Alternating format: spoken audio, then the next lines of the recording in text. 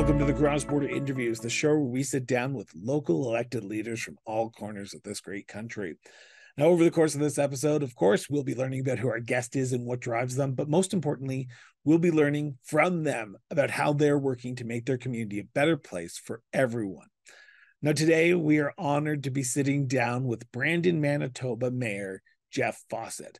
But before we get into that interview, I just want to take a moment and say thank you. Thank you for tuning in for the last 8 weeks of new episodes every single day and listening to these great municipal leaders from coast to coast to coast talking about themselves and talking about their communities. Often, we forget about our municipal leaders in the national news, and I'm hoping that you're gleaming some insight from these amazing municipal leaders from coast to coast to coast and learning something about their day-to-day lives and their day-to-day work to make their communities better.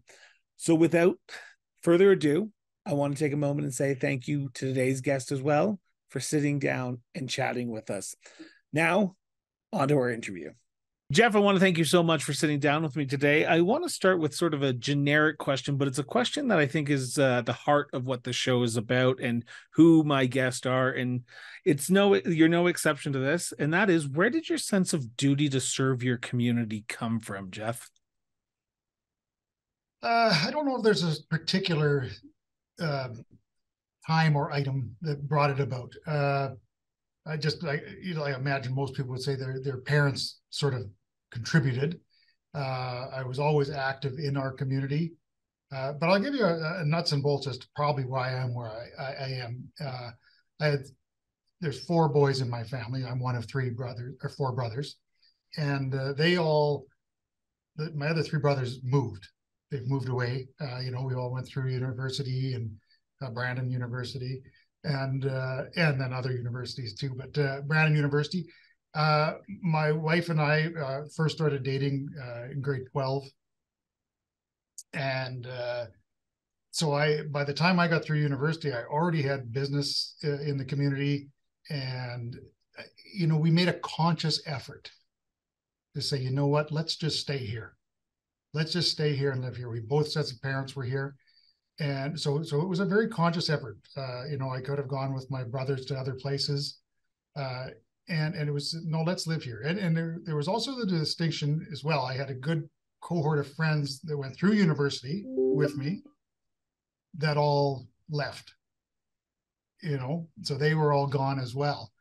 And it was almost like I'd moved to Brandon right after university. And so I need to reintroduce myself to everybody because my good cohorts were gone. And we said, but let's not just live here. Let's really live here.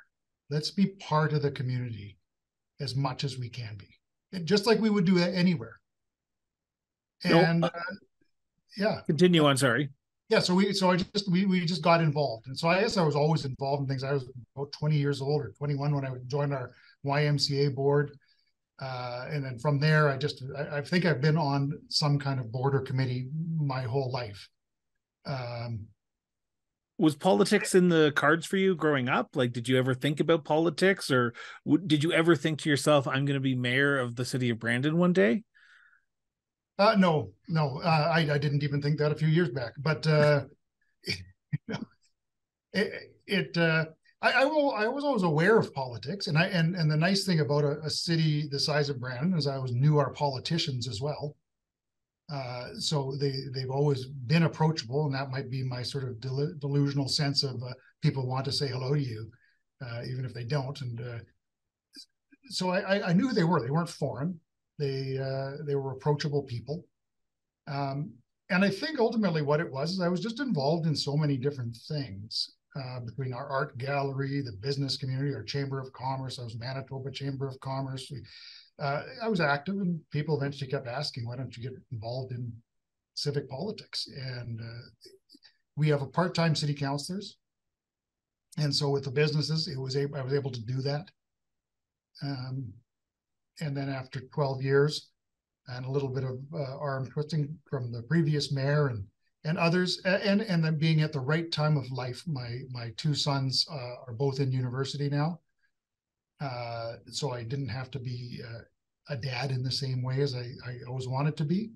So timing was kind of right too, and I ran for mayor. But I just being involved in the community in any fashion, people are going to ask you, would you do more?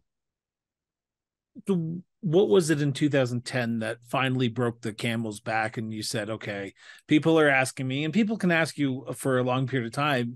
You ultimately have to say yes. You ultimately have to make that decision and put your name on the ballot.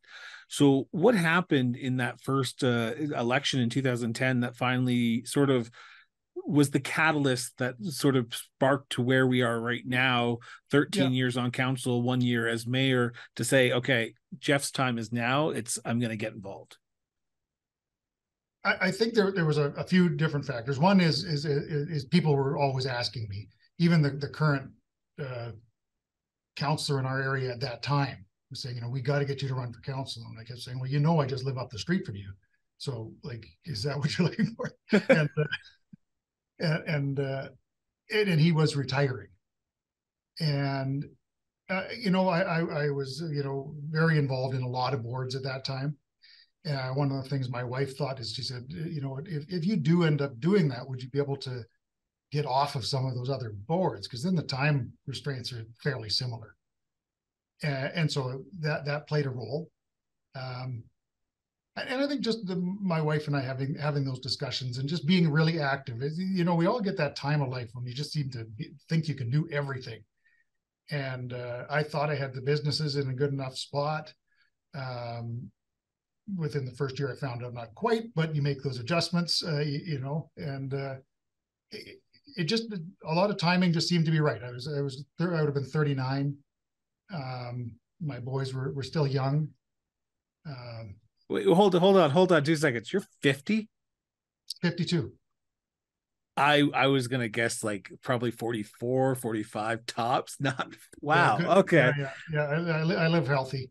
And There. genetically, that's the genetics. I have a 100-year-old grandmother that I got to write a letter to for her 100th birthday in town here, and and a very active 84 and 79-year-old parents. So genetically, I'm fairly blessed. You have been on council for 13 years now, 1 year as mayor. I'm assuming the role of municipal government has changed dramatically in those 13 years. What you were dealing with in 2010 are probably similar to what you're dealing with now, but probably on a larger scale. What's been the biggest change for you over the last, in your tenure on municipal council in the city of Brandon? The biggest changes. Are they the issues? Well, no, there's always issues. One of the things that I kind of learned early was it's always great to have a plan. It's the old Mike Tyson analogy. It's great to have a plan until you get punched in the face. And there always seems to be an event. And so it's how do you manage events? And in 2010, I was elected in the fall of 2010. And my area has the river run through it and all that. And by early 2011, we were facing a catastrophic flood. And just prior to that, during the election, we didn't talk about that. We talked about the beauty of the river and the joys of it, and it more or less almost changed our whole first term. Like, it was significant. Then 2014, we ended up with another flooding event, which derails some things. And then, of course, the third term, I ended up with COVID. So there's always an event. But I think the biggest thing I've noticed is we've matured a great deal as a city. Like, Brandon has made the full transition from the largest town in Manitoba to the second city in our province. We have all the urban issues. We have all the, the dynamics of our province are very different from most. Winnipeg being the capital, the economic hub, demographic hub, it was always, we were the other city outside of Winnipeg, and not a massive one either. The comparisons are we're 15th the size. I can imagine, though, and I apologize to interrupt, because I want to throw this caveat in here.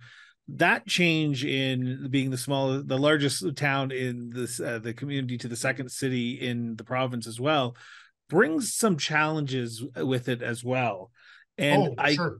I can imagine that that probably is even today, you're dealing with some of the ramifications of being the largest city in the sort of Yeah. southwestern. I was going to say, I know it's called the Western region area, and I was just trying to think of that name for a second. You're getting a lot of people coming into your community looking for services. So you're now Yeah. not just supplying services to your community, but to the surrounding communities as well. Well, absolutely. We like our trading areas comfortably over 200,000, and we are the service hub. You know, we have a university, a college, we have the major health center in the region. Uh, we're the retail hub. We're also the social service hub, which has become a bigger factor sort of post COVID. But we've kind of fully transitioned. The makeup of the city even has changed since I've been on. The last 20 years we've seen a lot, but 16% of our population is indigenous, 20% is immigrant. And a lot of that recent. Some of our old friends like that I grew up with and that have been here for 50 some years. They kind of really enjoy that. They live in a community that is as diverse as ours now. So even just that in the last sort of 13 years. And but it's been really rewarding. Like, those are positive, but we still have to realize we have urban issues. We need more involvement with the provincial government. We can't be quite as self-sustaining. So our relationship with the provincial government has grown significantly as well. Okay, so you've opened Pandora's box. I want to play in that box here for a second. Yeah, I know you did. We were recording this the day before the new premier designate is sworn in on October 17th. He is to be sworn in with his new cabinet on the 18th. Now, you've just said you're hoping for better collaboration. I know you had met with Premier Designate Wab Kinew earlier in October. Did you relay this message, and can you give us a sense of what you took out of that meeting? Oh, for sure. And we will have collaboration. And I don't necessarily need to say better. In the last year that I've been sort of in as mayor, I have had an excellent relationship with the former premier and the ministers, and we like very active participant, which does mean myself getting to Winnipeg an awful lot to be present, but it was often reciprocated. And the premier-elect Kinew and I have met in my own office a number of times and had really good discussions. So he doesn't need to be brought up on a whole lot of things. We're aware, and he is conscious of the fact that his government only does have 6 seats outside of Winnipeg, which is helpful for Brandon because one of the seats outside of Winnipeg is in Brandon, if I'm not mistaken, that's Brandon right. East, if I'm not mistaken, correct? Yeah, that's right. That's right. And Glenn Samard, who's a great guy, because we do tend to know each other out this way. And people say, "Oh, why? How come you know all these people?" It's because he's another person that's been active in the community for a long, long time. You run across each other, and he's a super guy. So I hope that works well. Him and the other 2 MLAs that we have in Brandon. We have the 3. So the 1 is in government and the 2 are in opposition. But the 4 of us all met together to talk the other day about what are our goals as a community. Let's do the best we can to work together. Let's utilize each other to do things. And no, I'm very optimistic we'll continue that relationship. I think it is understood in Winnipeg, and but there's an effort that needs to be made on our part, always. I want to turn back to the role of the council for a second before we turn to the city as a whole. And I like asking this question because I always get a chuckle when I hear the answers. I know that you're never going to please 100% of the people in your community with any vote that you make. If you make a vote, you're going to have people upset with you, no matter what type of vote it is. There's rare occasions where you might get a unanimous support, but the majority of the time you may hear some backlash. How do you balance that? How do you balance as a sort of a small city mayor with understanding that the decisions you make at that council table are going to impact your residents, your neighbors, the people you see on a daily basis at the grocery store? Because I can imagine you can't go away because you're kind of a hard person to miss, even in a lineup of other mayors. I was like, who's that guy? That's Jeff Yeah. from Brandon when I Yeah. was watching the AMM conference. So how do you balance the needs of your community, understanding that you make the biggest impact the day after you make them? I always think like I'm fortunate that for myself, that I still have my parents in the city, and I always have to try to make the best decision I can that my parents are going to understand why I had to make those decisions. And Is it there, hard? at times it is, for sure it is, because our votes are not, if I'm voting no, it means that I was zero, I was not in on that at all. Or if I'm voting yes, I was 100%. Like all our votes are, I'm 65 and they're 40, and like there isn't 100% on these things. Yeah. So but I'm fortunate that I have a very adult council. We have there isn't blocks on our council. Our votes, there's always good debate and discussion, and we get unanimous votes on a number of things, that are fairly basic things all the time, actually, on those. But on a lot of them, we can have two fairly contentious votes on one day, and it might be 7-4 both times, with a different 4 and a different 7. Because we look at the issues themselves. And I've also been, I think, very approachable. So people do come up and talk to me all the time, and I talk to people all the time, and as long as I can articulate, and as a council we can articulate why we're making decisions, and that's the best we can do. And some people will be upset, sometimes until the next item. What's it like going into the grocery store with you then? I can imagine going in, grab a carton of milk is probably a 2-hour ordeal for your family. I actually like it. I love being out. I don't even know if it is that big of a deal, because I've kind of been in public life around here for a while. I think I have been easy to approach, and I have a great deal. I like people. Seems like it. You seem Yeah. very active on social media, and you engage with people, which is very rare for a city-wide councillor or even mayor to do that. Why is that so important for you to keep sort of the common touch going in municipal politics? I don't know. I don't think I do it consciously. I But I love do. the honest answer. Well, actually, I'm not a social media fan, and yet one of the big issues we've had, and I've spoke to lots of people about it, is how do we use, how do we communicate?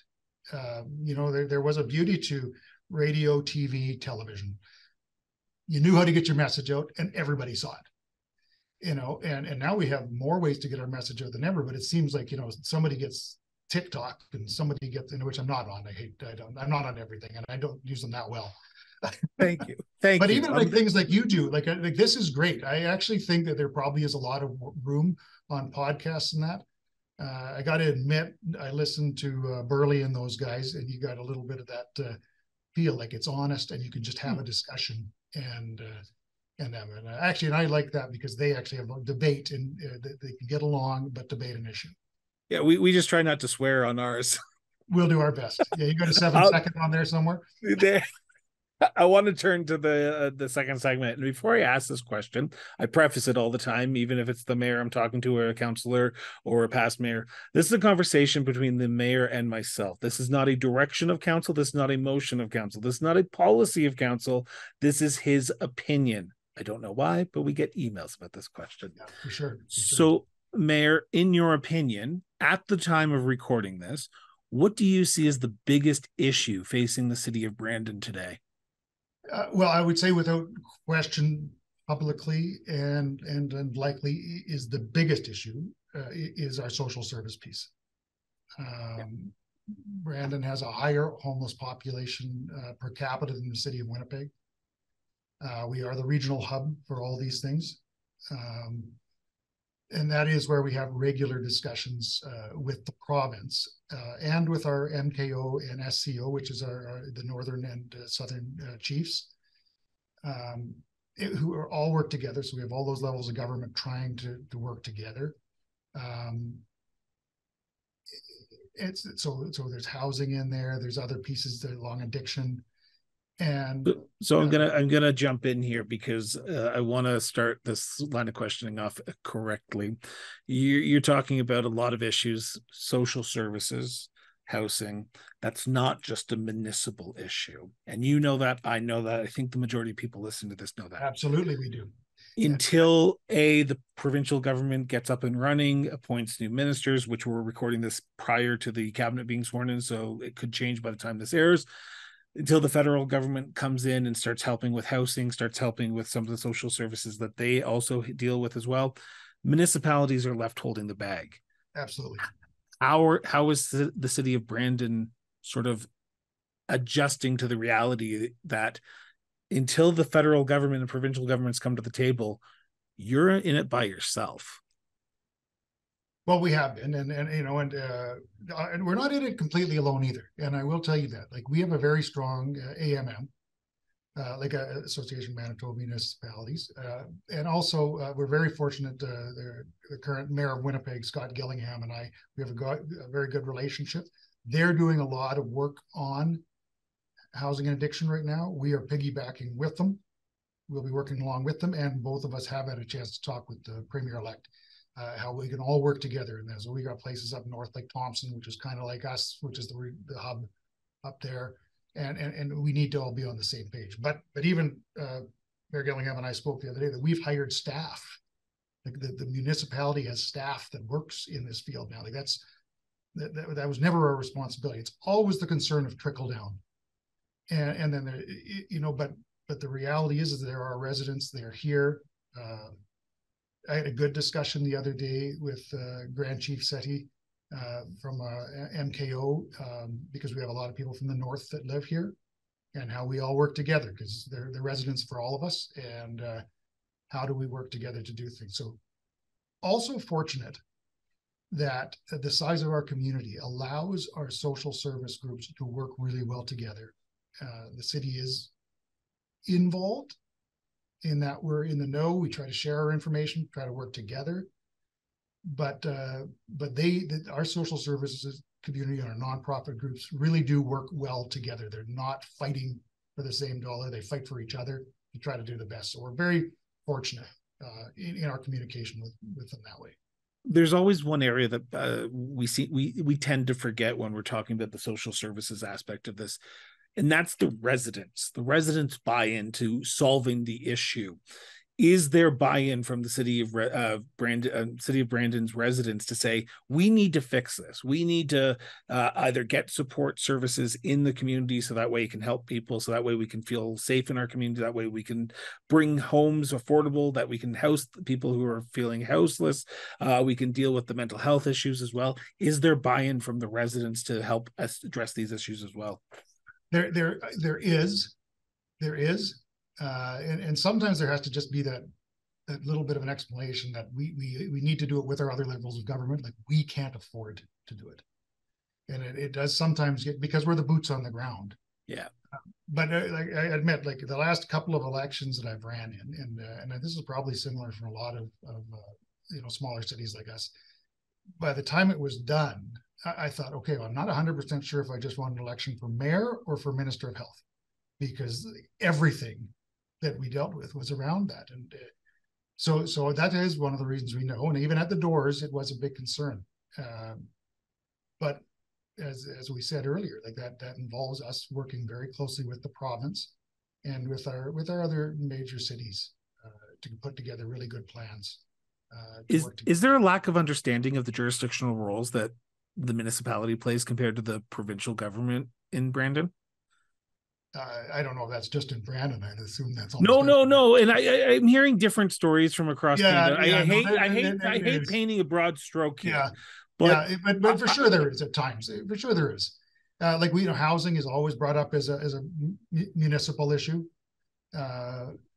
All you all the can time. do is change the zoning permits. Yeah. And we do have a role to play, like a significant role to play. But yeah, there is some, but we also, because we're closely connected, we work with our provincial partners really well. Is there is your door being knocked on a daily basis for developers to build housing in your community? Yeah, it is. That so this would be the other issue. Okay, so let's talk about the other Yeah. issue. The So housing and crisis it's is probably something that you've seen up close and personal, being in town, being in the city, and seeing it grow as it has over the last 12 years. oh, absolutely, and it is, and so there's a couple of things on that. One, housing prices depends on who I'm talking to. If I'm talking internally in the city, housing prices are too high. When we have investment from outside the city coming to look here, they love it because of the affordability of housing, right? Okay. So, yeah, but then that's true because like we live here, so house prices, whereas if you're a company coming from Alberta or a European company that's looking over this way, they love how affordable it is. So it's a perspective. Internally here, yeah, the housing prices have gone up like they have anywhere, but even compared to across the country, they're not that bad. So what do you and council have to do to sort of help try to address kind of a double-edged sword, because you don't want to hurt investment by lowering them too much. Well, I don't think you would hurt investment by lowering housing prices too much, but you don't want to hurt the people who are relying on their housing to sort of retire in 10, 15 years or 20 years or 30 years, who've already put such an investment into their house. Yeah, and we've just run the market. Like we our market has run our housing. We do need to work with the provincial and federal government, which we have been, and both of them have been very good in the last year about some funding coming in for different levels of housing. That's the issue. Yeah. Is it a diverse type of housing you're looking for? Is it just like affordable housing? Is it like duplexes, townhouses? What type of housing are you? We've got lots of those. So we build our home builders build all kinds of housing. It's just if you go on the political, or not political, but on sort of the left of housing, we need, because that is the stuff that we've tried to talk to private sector to do, but they really just can't. They just can't do it. They've done their best. We've got a great housing first out here, and some of them have tried to be involved in that, and it doesn't work as good. Like, we do still need our Manitoba housing. We still do need some of these federal and provincial transitional housing spaces, and we're working at that. And they've been supportive in the last year or two about trying to create some spaces, and I think we'll be talking a lot more about that with this new government in Manitoba. You were elected. But go the ahead. other issue though is, I think, like a lot of communities, we've been growing a lot, but we've been living off of sort of 1960s infrastructure, right? So we've been putting major funds, and federal and provincially have been very good about it, into upgrading things, but then also, like, we've run ourselves to capacity on a lot of spaces, like so between new lift stations, upgrades to the plants, like, to continue building. So the developers are more knocking on the door saying, get this stuff in place faster, so that we can keep building more. So our timeline has not been great on that. So we have been doing some major investments in the last number of years that will allow us to continue to grow. But that kind of infrastructure investment really hasn't been done in a major way since probably the 60s. So you and this current council are left with that bag. You are dealing with an infrastructure crisis that a lot of municipalities are dealing with right now. Yep. Now, it's kind of a double-edged sword, because you can't build houses with the current infrastructure, but you can't bring people to lower the tax base to potentially afford these infrastructure projects without increase unless you build pipelines for water, sewage, all that stuff. So you're left between a rock and a hard place. How do you balance that? How do you try to grow your community, not do it on the backs of your residents, with the understanding that if you don't grow your community, you're going to be stagnant and you're not going to be able to bring these infrastructure projects unless you raise your taxes 10-15% each year to sort of afford those $2 million sewage upgrades, that lift station, the water pipes that need to get exactly. And I'm just saying $2 million in general, but I know, and you know, that there's probably close to like 10 million for some places. Really? More than 10? We've had some big projects on the go. Yeah. And but it is good. Like we've worked really hard over the last decade to get our development cost charges in place. So that the new development pays for new development. It's not fully. We haven't done enough, collected enough so that it does. So we're going to have to front end some of that. So that's been a community discussion. It will get payback over time. But also, as we're looking at new industry all the time, which people do look out this way. Of course, just the cost of power out in Manitoba is what a lot of people like, and green, so it works out quite good. Because you're mostly hydro, right? We're all hydro. That's what I thought. Yeah. No, we're good. And there's issues with that too, but it's issues we prefer. Like the fact is, it's a great place to be at this time in the world. So. But to get those, like if we don't get the development going so that we can get these homes in that, then we're actually going to end up driving up the prices of our own existing homes, which nobody's going to like either. But to do all that, we knew this was coming. So we've been working on it for a number of years, like a decade.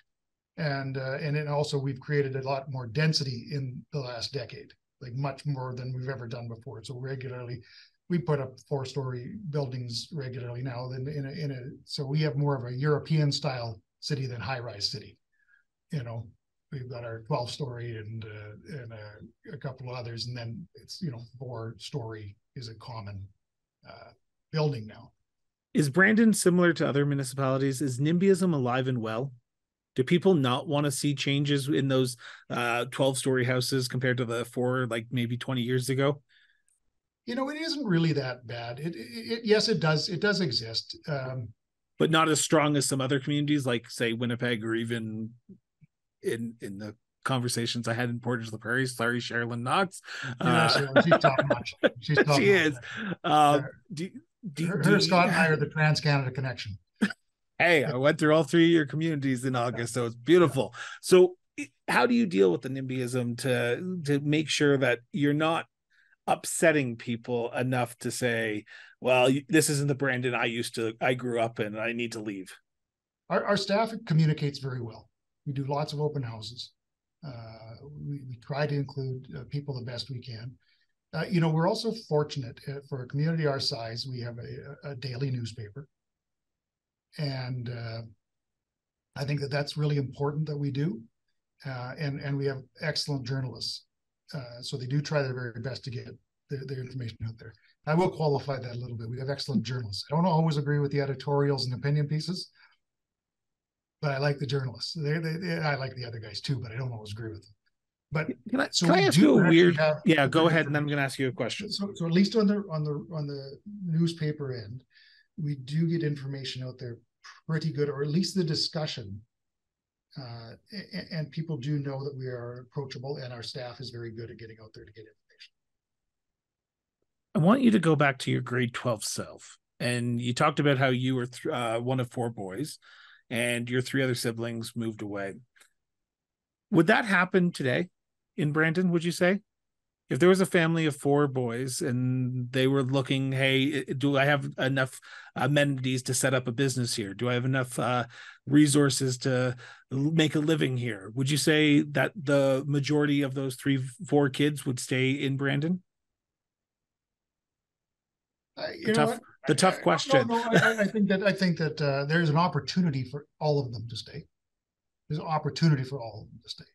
But the beauty of a place like Brandon is with a college and a university in a city our size, it makes mobility easier. And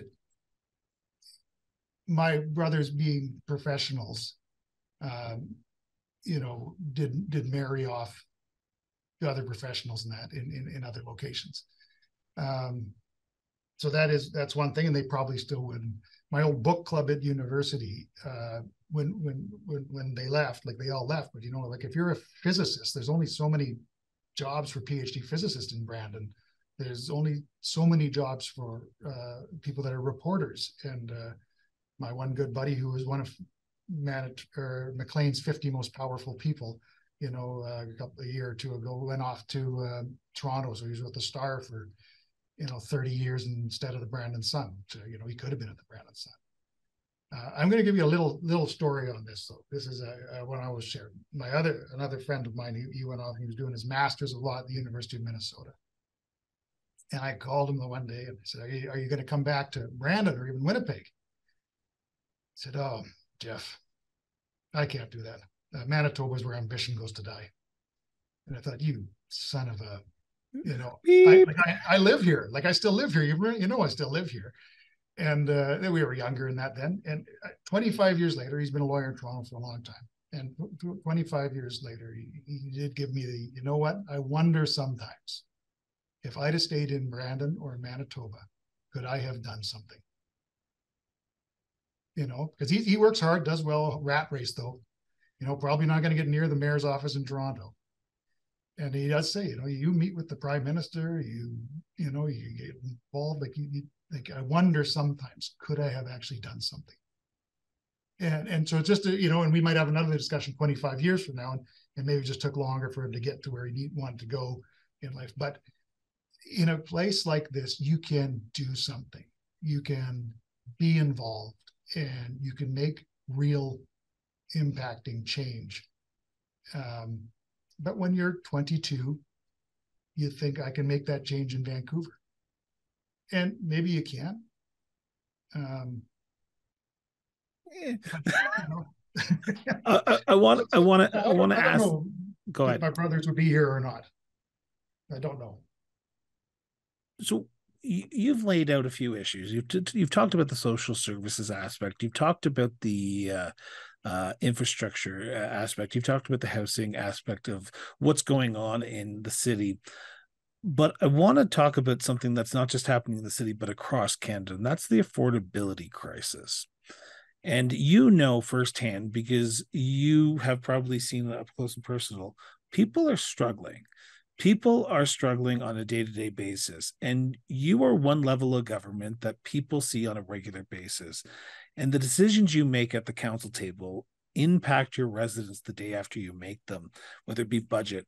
How hard is it to budget, particularly going into 2024, understanding that people are struggling, but that you have to continue to move the city forward, and you have to do it in a way that doesn't impact your residents significantly? This is a massive weight on the shoulders, because the reality is the situation we're in. Like, we're putting together a 4-year budget. One of the reasons for that is we know with all our infrastructure, our water rates are increasing significantly over the next number of years. We have run a very, very thin budget for a long time. We are rural Manitoba. We run the ship tight, really tight. And we know, like, we've got increases coming. I was just away the other day with the mayors of Guelph and Saskatoon, and we were talking about this. Charlie and Cam, good guys, eh? Yeah, it was a really both good on this previous show guests. Yeah, right on. Yeah, because they're good guys. And so Cam and I in particular were talking about, like, right now, because they're in a bit of the same spot. We all are. So at the municipal level, like, we have so much infrastructure going on. We have so many things going on that our taxes are going to have to increase. And yet we are trying to be as conscious as possible about the general affordability. The irony is it was not a big issue in our recent provincial election. Healthcare was by far and away the biggest issue. affordability didn't seem to come up a lot, which I was very surprised by. I think a lot of observers are pretty surprised at that one, to be honest, especially me. I was very curious. I would have probably been bringing it up if I was thinking the other way, but like I'm very conscious of that because we are the boots on the ground. We send out the one tax bill, and I am aware of it. Like I deal with our social service group, so our Helping Hands, which does the lunches in the community, and Samaritan House, which distributes lots of our food.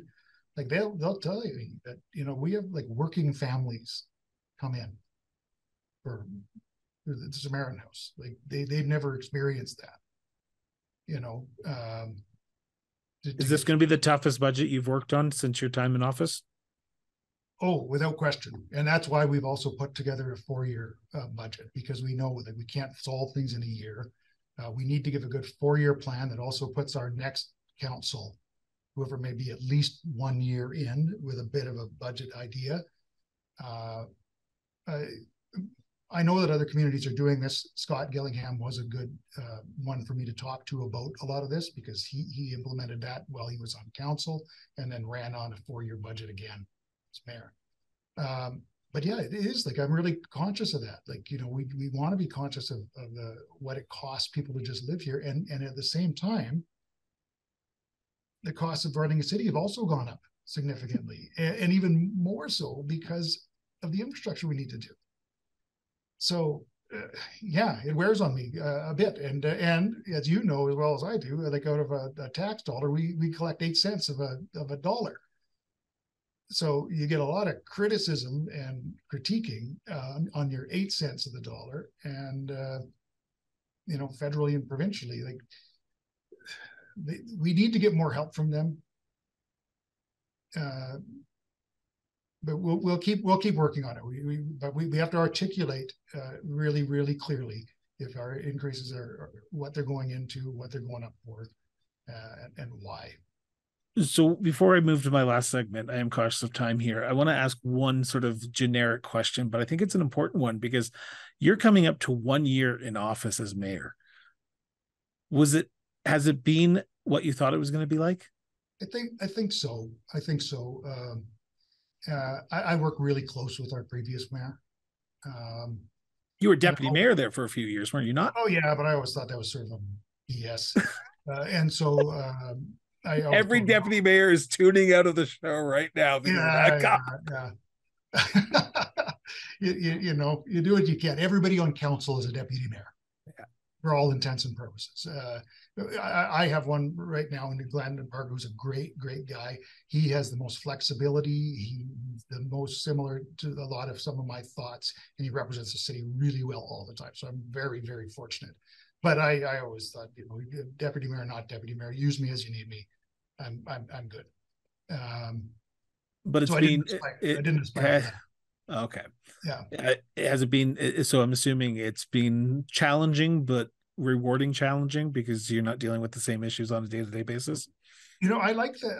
I because I did so that I have different people running the businesses. I'm away from that. And I do this.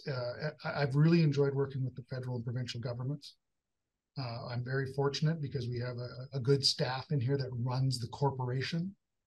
And so as a council, we oversee the corporation, but ultimately we were on to look at the whole city. Yeah. So again, I love the activity I have with our university, our college, our healthcare system. We all work together, make sure that provincially and federally we're sending the same message. So I have enjoyed that, and I am really busy, but part of that might be on me. I want to turn to my last subject here, and it's a subject that's near and dear to my heart because I think Canadians should be doing more tourism within Canada and not going to sunny places. Not saying sunny places aren't great, but Canadians need to spend money in Canada. And I think municipalities play a role in tourism. As someone who's just visited Brandon, I feel like I just scratched the surface. I will be back in April for the AMM conference if they allow me, which hopefully they will. And hopefully we can grab a coffee while we're there. But what are some of the tourist destinations in the city of Brandon that you need people to see when they're there? Well, we have lots of things. Now, of course, there's the green space stuff, because we're in a beautiful part of the prairie. Our riverbank is really great. We're in the process in the spring where we're going to start putting in some of the sculptures for Peter Squatzy Sculpture Garden, which is a national and international sculptor from Glenborough, but he's got stuff all over the world. And so we are doing a big gardens for him. And there's substantial pieces of art that'll be going in there, but the trail systems and that. And then just outside, Sioux Valley owns a Grand Valley Park, which has got lots of Indigenous First Nation history that tour through there. Just outside the city to the south, we have our Brandon Hills, which are exceptionally good. I will note that I'm a bit of a runner, and I was just doing an ultra marathon in Golden, BC, and Brandon had more people there than anybody but Calgary, Edmonton, and Canmore. Us and Toronto had the same number of people at it.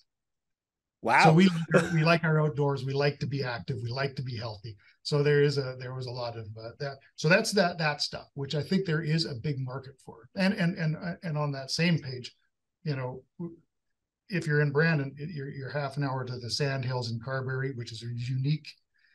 You're 1 hour north to Riding Mountain National Park, second oldest national park in the country, which is beautiful and brilliant.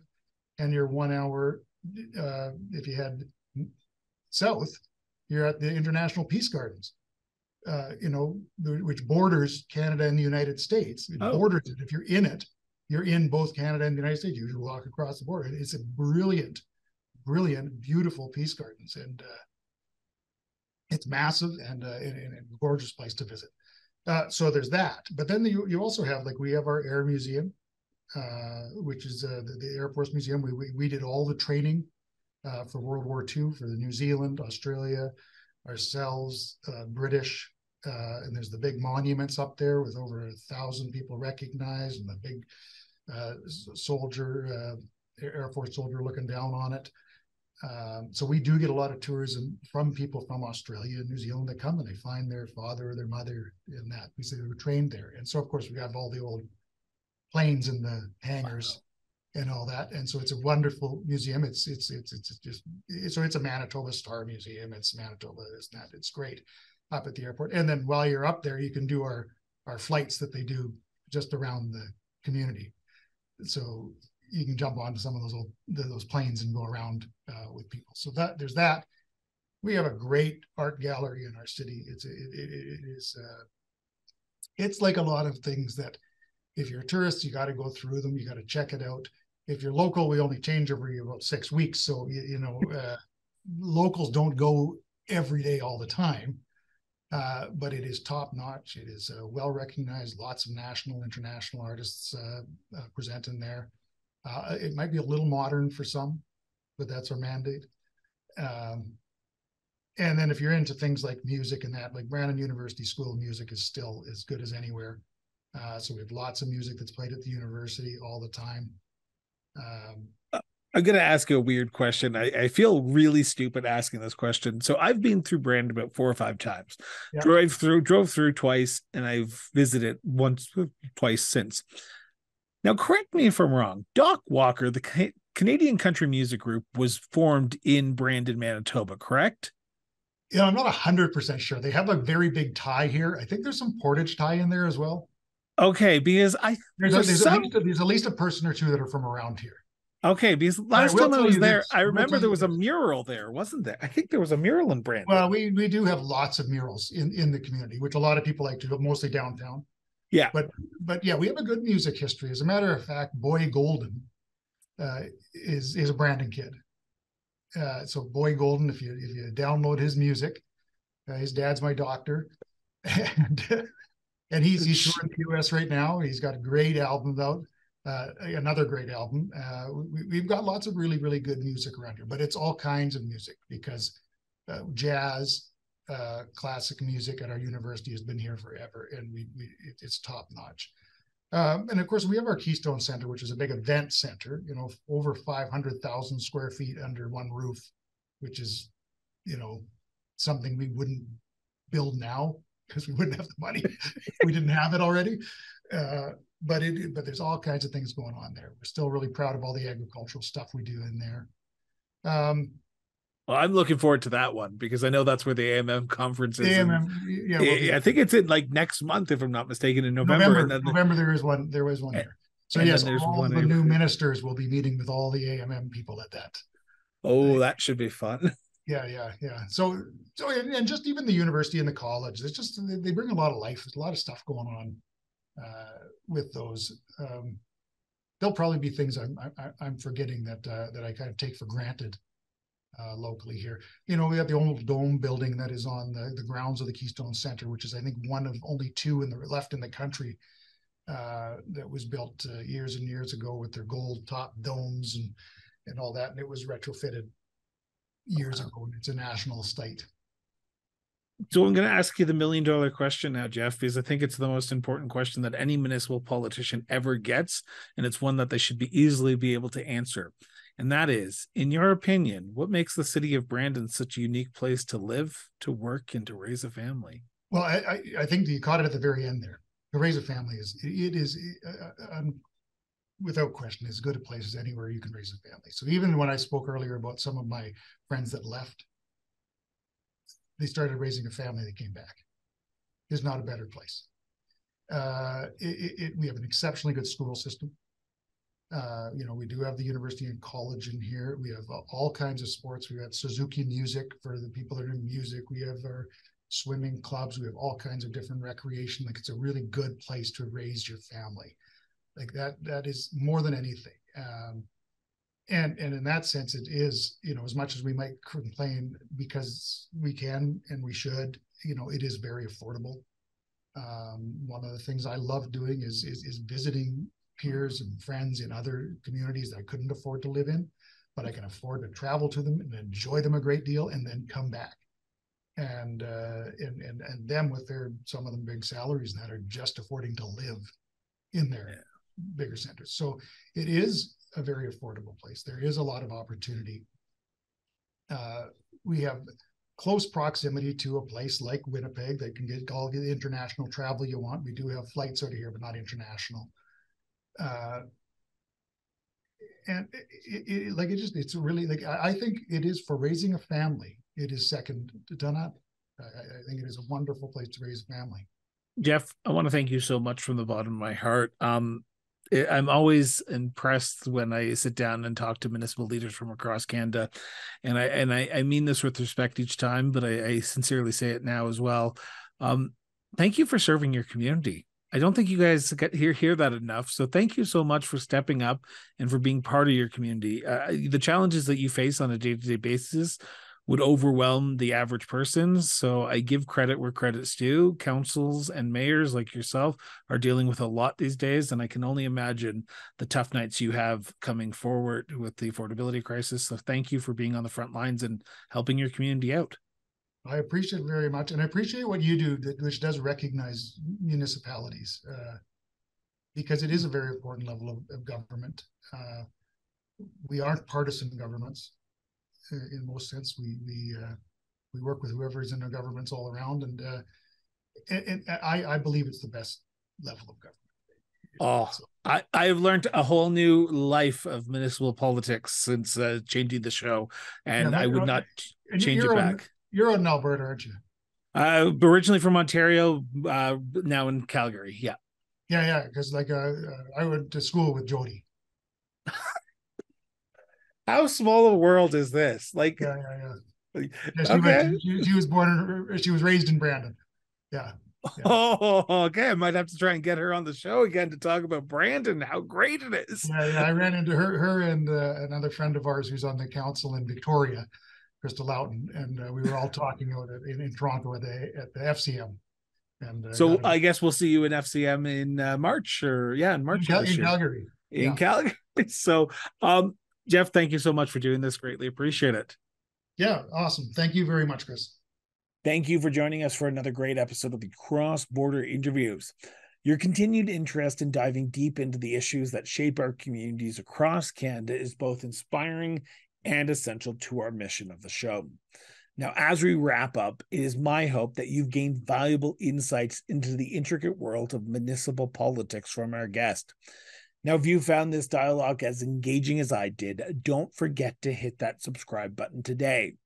By subscribing, you're not just staying up to date with the latest conversations, but you're also playing a vital role in supporting our endeavor to bring you more meaningful content like you saw today. Now, we couldn't embark on this journey without your support as well. Creating content that sheds light on the issues affecting municipalities requires dedication and resources. Now, if you believe in our mission and want to help us to continue to grow, please consider visiting our support page, conveniently linked in the show notes, or by visiting www.crossborderinterviews.ca. Every contribution, big or small, goes a long way in ensuring that we can keep delivering the kind of content that you've come to expect from us. Now, once again, thank you for being part of the Cross Border Interviews community. Your engagement is what fuels our passion for shedding light on the issues that truly matter. Until next time, stay informed, stay engaged, and most importantly, just keep talking.